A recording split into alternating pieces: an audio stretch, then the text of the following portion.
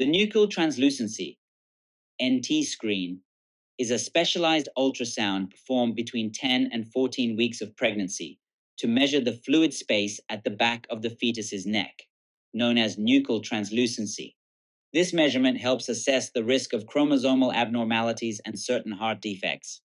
A positive NT screen is defined by a measurement of 3 mm or more, or a value above the 99th percentile for the fetus's crown-rump length at that gestational age.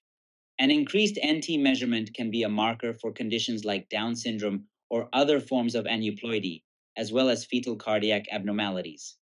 This screening is also valuable in multiple pregnancies, where each fetus can be evaluated individually for specific risks.